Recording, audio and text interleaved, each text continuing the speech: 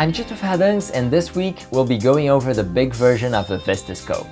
I already reviewed the 8mm version, so I'll refer back to that video now and then. The size of this adapter is much friendlier than the baby one, allowing for better shots and not so restrictive focal lengths. Diopters are still a must, and the Prism design is responsible for killing off oval bokeh and most of anamorphic flares. You still get a 1.5 squeeze, which is the dream stretch factor for many users, and this strong, dreamy feel that when this lens isn't so stopped down.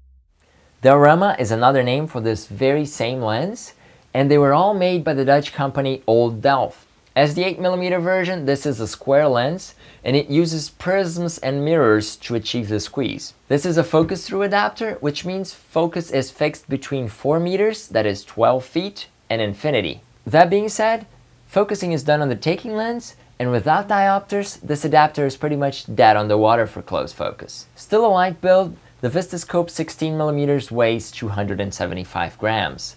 That is a little over half a pound. Which goes super safe on a Rapido clamp, so I just shot Jim a message and got myself one. For the front, I made a bigger version of my 3D printed front clamp using a 77mm filter blank. And you can find a link to download the model in the video description below.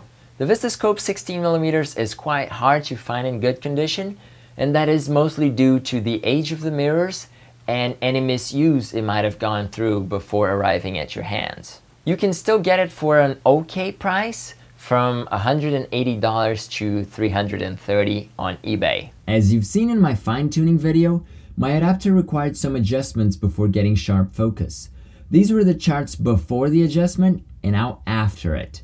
The lens performs well throughout, without much quality variation between center and corners. It also doesn't seem to be a big fan of super long lenses, such as the 135mm. As for the flares, there are some streaks here and there, but they're not directly connected to the light source. They show up depending on the angle of the reflection. And there's a lot of glow and haze, and I love all of that, but it's artifacting. For sensor coverage, I wasn't able to clear 2.4:1 on full frame on either 40mm and 50mm.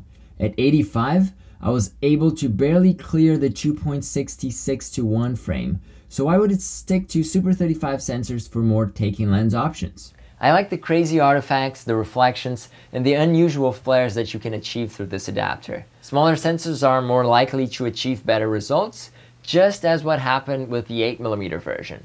One of the strong aspects of this adapter is that it creates a unique look, even among anamorphics, and that it gives the footage a very dreamy feel. And that's not only because it's soft, okay? It's like it's coming with a strong built-in diffusion filter.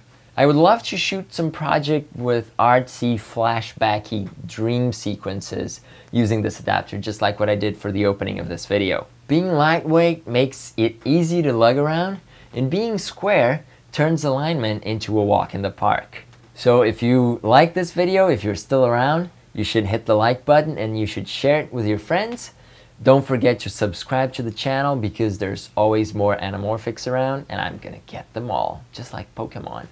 And you can also support me on Patreon. I really need help there to make this channel better, to make more videos, to get more lenses, and there's a bunch of cool rewards. I'm Vistascope, and I'll see you next week.